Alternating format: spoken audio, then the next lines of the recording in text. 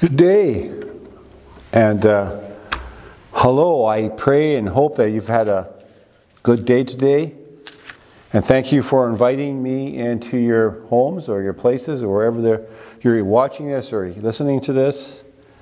And here we are, where we live here in central Alberta, Canada, where we are close to our annual Remembrance Day, when we spend moments of that day considering all those who have gone to war over the years and during our nation and nation's history, and we just take that time to remember that. It's called Remembrance Day, and because I'm just suspecting that maybe somebody is in another country not necessarily doing that. Enough said. Please join me today as we continue in the sermon series that we started a number of weeks back, Psalm 119, The Path to Life. The email arrived first thing in the morning with the clear-cut instructions as follows. Depart immediately, go and deliver the attached instruction word for word. Do not change one word, one comma, not a thing, post haste. Well, with one stroke of the key, he deleted the email. He grabbed his bag already packed with the basic necessities. Anything else he could pick up whenever reaching his destination, wherever that might be. And with ferry tickets in hand, he secured his apartment at the final time. He had no intentions of returning. He was determined that he wasn't going to deliver the message anywhere, anytime, to anybody. They could get somebody else. His intention was to go the other direction as far and as fast as possible. Later in the day, as the ferry made its way across the strait, he noticed the sky was darker and the waves becoming bigger and bigger as they bashed against the hull of the ship. And then the heavy rain came, wave after wave falling from the darkened clouds. And in what seemed but just a brief moment of time, the ferry lurched from side to side, swaying more violently with every crash of the waves, and then it began taking on water. Alarms rang out. Commands were given. People lining up with life jackets before their assigned lifeboats. And soon, too soon, the lifeboats were in the raging waters of the sea. Waves growing and heaving, tossing the lifeboats to and fro, here and there. And then he heard it. The cries of the people over the sound of the storm.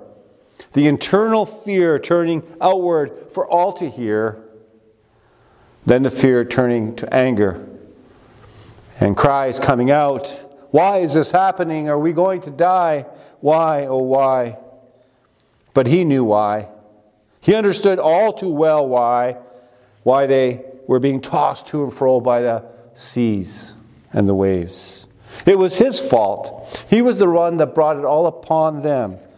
And when he deleted the email and ran the other direction, he knew it would not turn out good at all. And yet, he kept it to himself. He didn't warn anybody. He closed his ears to the cries. He was a reason for all this. And in the midst of the growing fears and cries for help, he prayed, "Have mercy on me, God."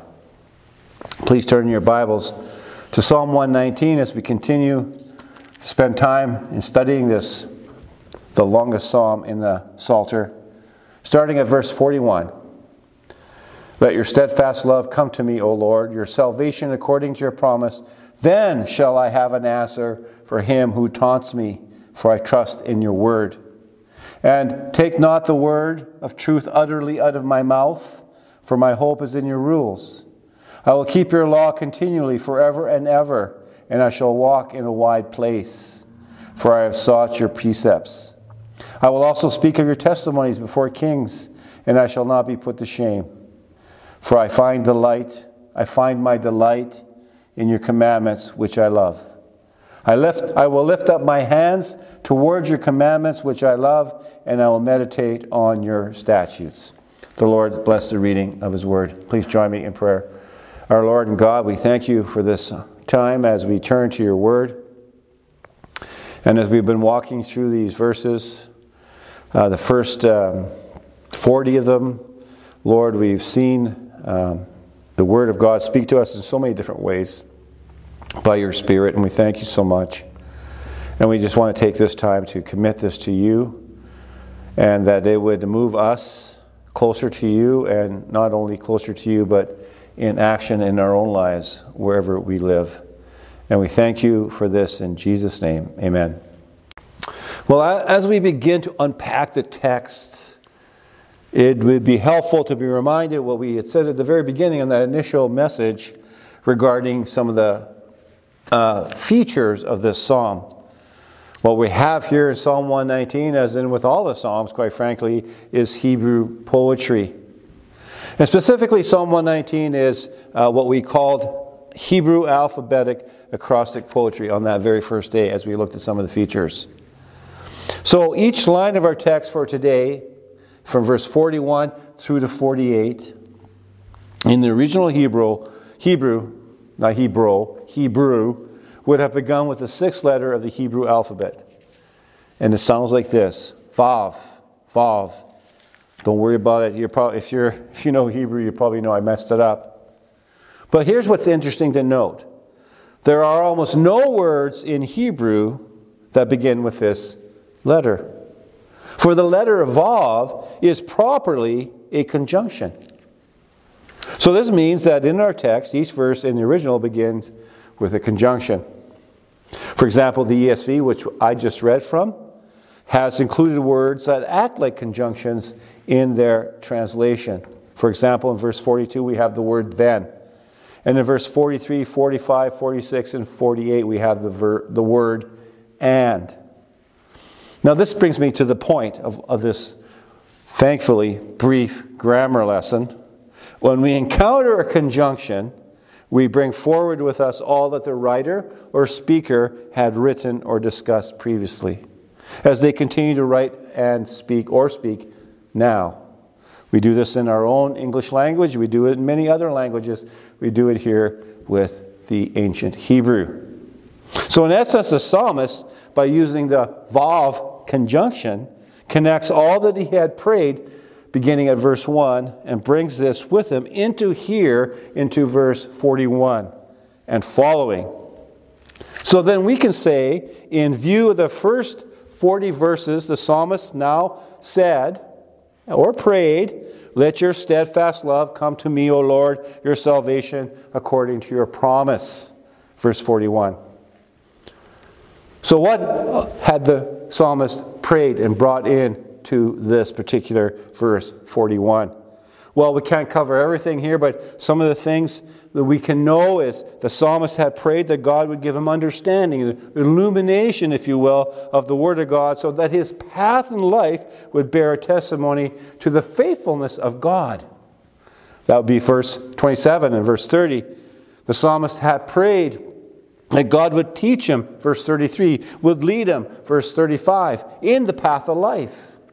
A life that was committed to obedience with all his strength, his mind, and love. Verse 34. The psalmist had prayed that God, through the means of the Word of God, would keep him from worthless things. Verse 37.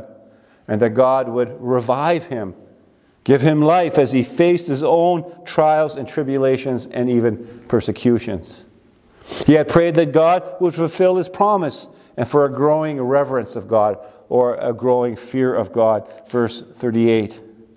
And he prayed that God would turn away the reproach, that is, the blame and condemnation coming to him for his faith in God from others. Verse 39. For his delight, the psalmist's delight and desire was placed in the righteousness of God. Verse 40. And now, here at verse 41, the psalmist's prayer takes on a new dimension, if you will. His prayer has become a plea to God. He is pleading to God, "Let your steadfast love come to me, O Lord, your salvation according to your promise." Verse 41. Let's camp here a little bit, for a while actually. And please notice with me the phrase steadfast love. Steadfast love, translated here by the ESV. The Hebrew plural noun is transliterated from Hebrew as hesed. H-E-S-E-D is one way we can put it. Hesed, or print it, or write it. Hesed. And the meaning of the word hesed can lose its broader meaning, or its better meaning, or greater meaning, however you want to put it, in our English translations. For example, the ESV translates it as you heard me read it, steadfast love. The NIV, unfailing love. Now these are good translations of hesed. But when we look at, say, the New King James Version, it has done, I think, a good job of capturing the fullness of the meaning of this Hebrew noun, plural noun. And the New King James Version puts it this way: let your mercies come also to me, O Lord. The word mercies, this is mercy, or mercies, the plural mercies. The psalmist had made his plea and recognized, as one commentator put it, quote, mercy and salvation come from God to man through the Word of God.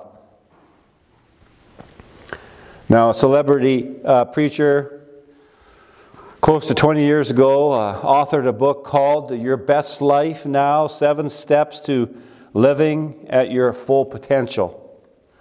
This book would soon become a bestseller. Within 2 years, it sold about 8 million copies.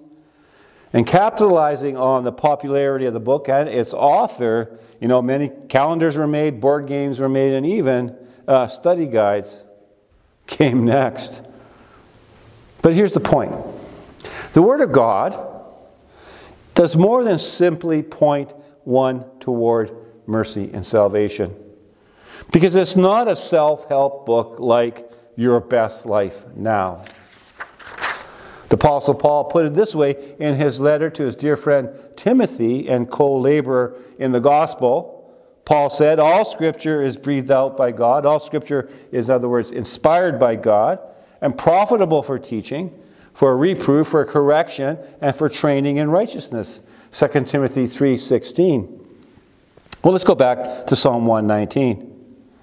Because in that psalm, further along past where we are today, the psalmist said, let your mercy come to me that I may live, for your law is my delight. Verse 77.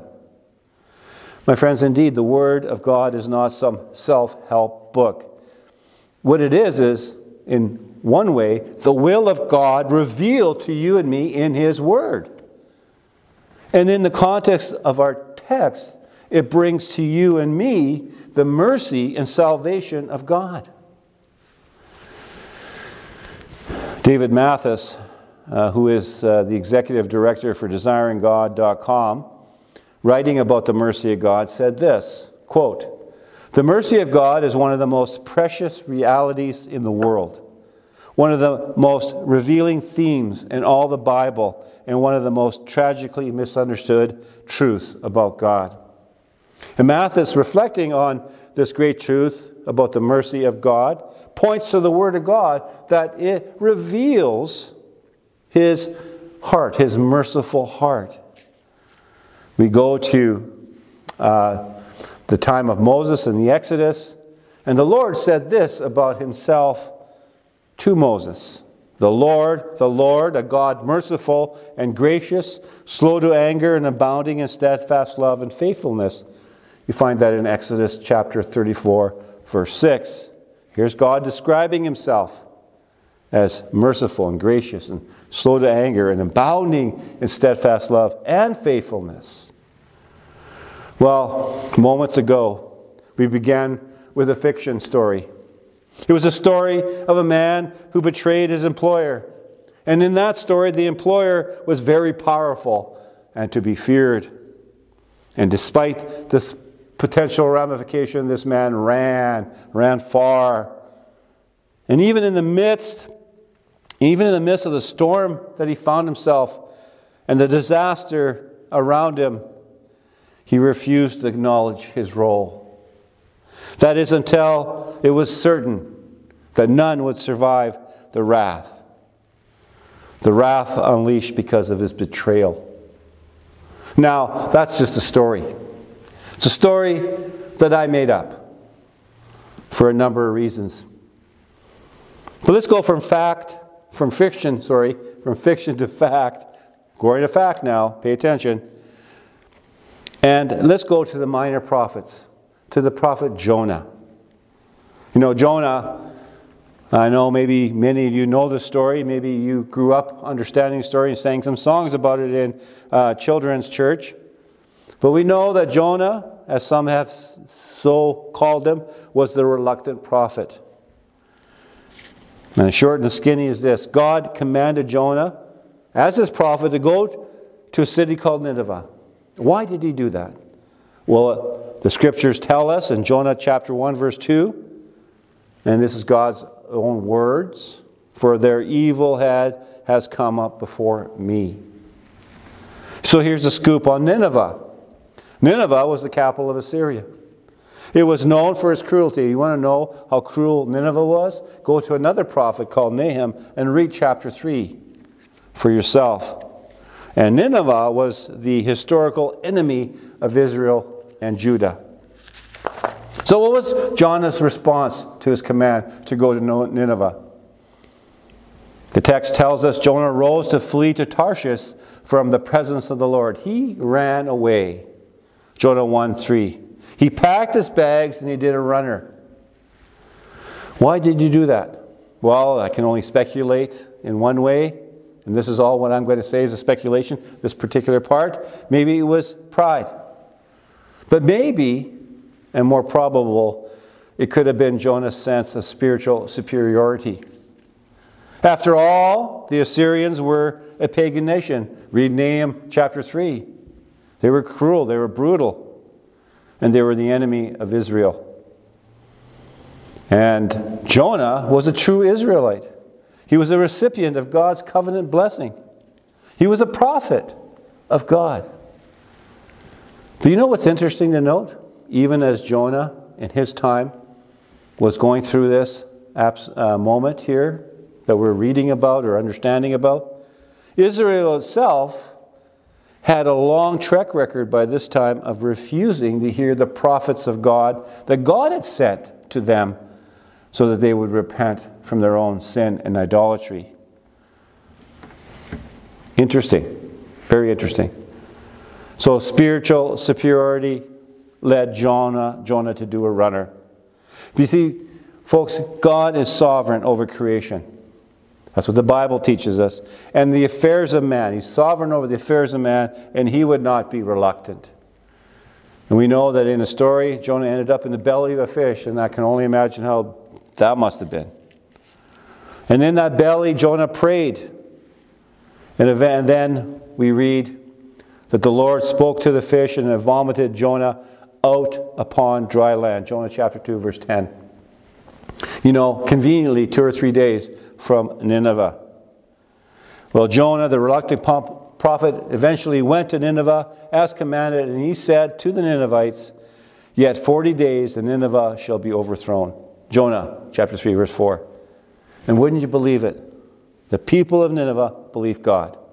They called for a fast and put on sackcloth from the greatest of them to the least of them. Jonah chapter 3, verse 5. Pardon me, folks. Nineveh believed God and repented. And when God saw what they did, how they turned from their evil way, God relented of the disaster that he had said he would do to them, and he did not do it. Jonah chapter 3, verse 10. So the question is, how did Jonah respond? Do you know that? You know that story? But it displeased Jonah exceedingly, and he was angry. Jonah became angry. Jonah chapter 4, verse 1. Jonah was so upset that he prayed that God would take my life from me, for it is better for me to die than to live. Jonah chapter 4, verse 3. And God responded, "And should I not pity Nineveh, that great city in which there are more than 120,000 persons who do not know what their right hand from their left hand, who do know..." Jonah 4:11. who do not know their right hand from their left hand. Pardon me. I had a little mental block there. My friends, the story's not about Jonah. This is a story about the mercy of God. So we go back to our text. The psalmist made his plea to God. Let your mercies come. You see, folks, the psalmist knew he needed mercy from God. We all need the mercy of God. The Apostle Paul experienced, and just read about his experience in Acts chapter 8 and following. The Apostle Paul experienced and marveled at the mercy of God in his own life and ministry.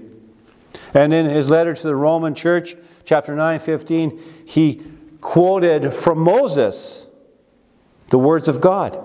I will have mercy on whom I have mercy, and I will have compassion on whom I have compassion.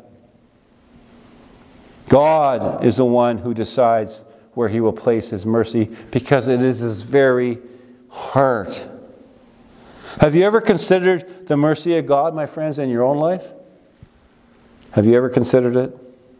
Or do you take it for granted? Or maybe without even realizing it, we walk around with a sense of spiritual superiority. You know, we play that comparison game. I'm not like that person. I wouldn't do that. We don't say it out loud, of course, but inside we lift up our spiritual noses high up in the air and we look down at the Ninevites around us. We're forgetting that God is holy and just, that He's all-powerful beyond even our capacity to ever understand. And He does show His righteous anger on those who walk all over His glory. And yet God desires mercy. James in chapter 2 verse 13 reminds us of this. Mercy triumphs over judgment. My friends, God is a merciful God.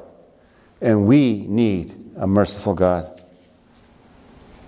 I just want to sort of press pause for a moment.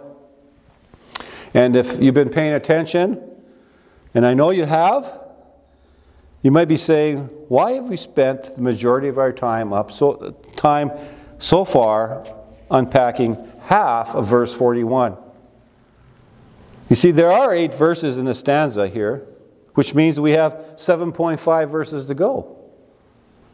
Well, I don't think we're going to be able to go through 7.5 more verses unless we want to stay for hours, or at least another hour or so. Well, in my preparation for this message, found it somewhat perplexing, somewhat troublesome, somewhat puzzling when I got to this place as I was fleshing out all my notes and things that I had been preparing with. And it was so perplexing that I had to ask the question, what now, Lord? Where do we go from here? How do we close this off with the wonderful truth that we've realized here in the Word of God?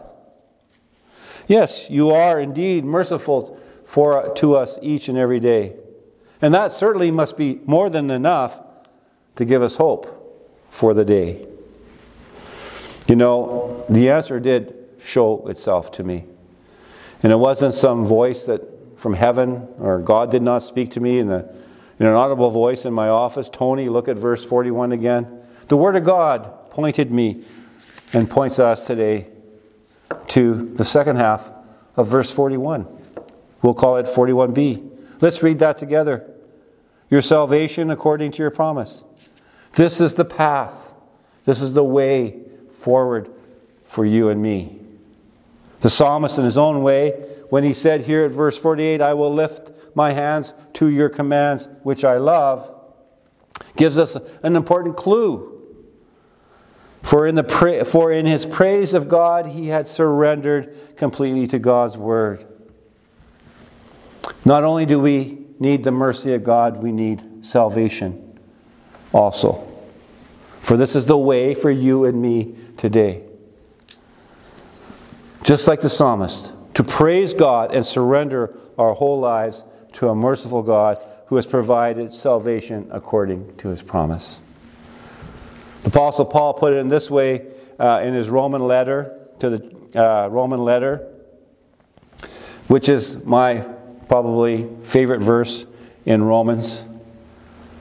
Paul said, "For I am not ashamed of the gospel, for it is the power of God for salvation to everyone who believes." Romans chapter 1, verse 16.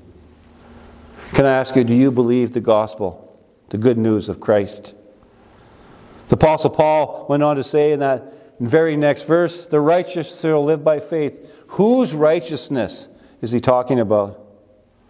Well, we know that the psalmist had put his faith in the righteousness of God. Verse 40. Not in his self-righteousness, but in the righteousness of God. Have you put your faith in God? You know, when you think about where we are today in this world, in our culture here in the West, how highly we think of ourselves. I mentioned it last week that we love the selfies, we like the self-promotion, we love people to pat us on the back. But consider what we bring to God. Do you know that we only bring one thing to God? And only one thing that we have to bring to God is our sin. Is our sin. We have nothing else to offer Him.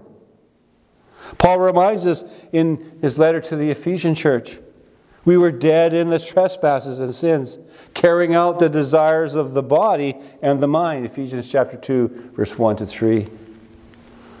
This is all we have to offer. But what does God offer us? Well, in the same letter, the very same letter, we come into this verse where Paul said, "But God." These are amazing two words in this whole letter. But God being rich in mercy. We've been talking about the mercy of God. But God being rich in mercy, Ephesians 2, verse 4.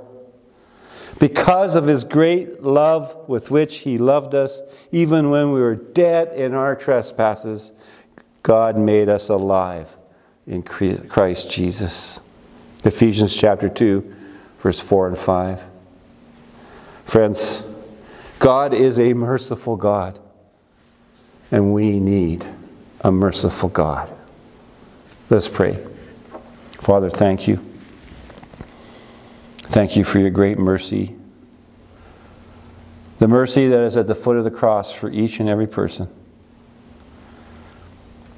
Sin of the world paid for once for all.